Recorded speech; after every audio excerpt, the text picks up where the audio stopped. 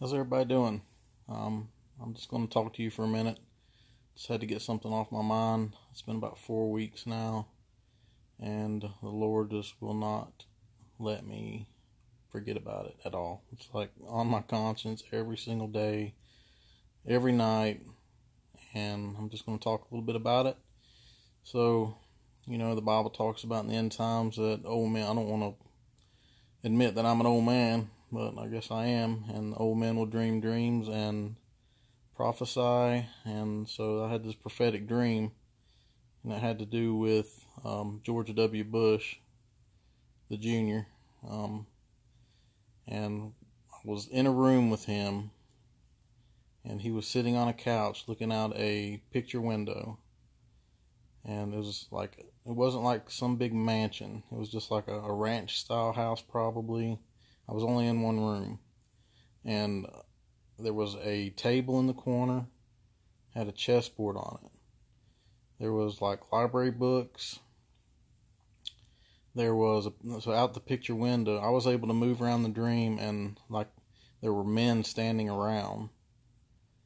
He never took his eyes off of the picture window looking outside. And there were like men standing around, which is normal, in like suits.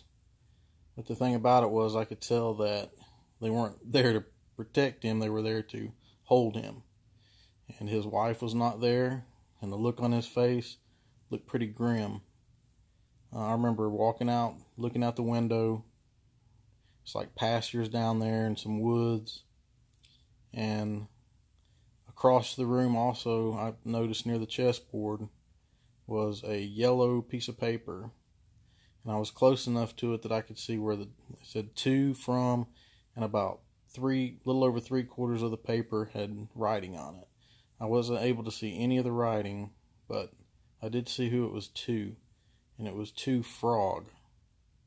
So the only thing I can figure is that, being Frog, cold-natured, or cold-blooded, and so it keeps the same temperature as the atmosphere around them.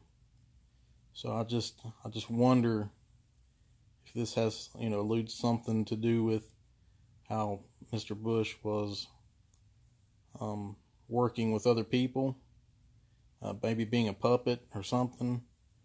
But I just want, I want this to be out there for the people that put stuff together.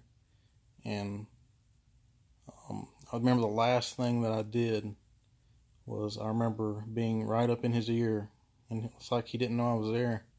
And I remember telling him that I love you and I'm praying for you. And then I woke up. And I've just not been able to forget this dream. It's like I'm supposed to tell somebody, and so what I'm going to do is just put it out there on my YouTube channel, and whoever needs to see it, they'll see it, I guess.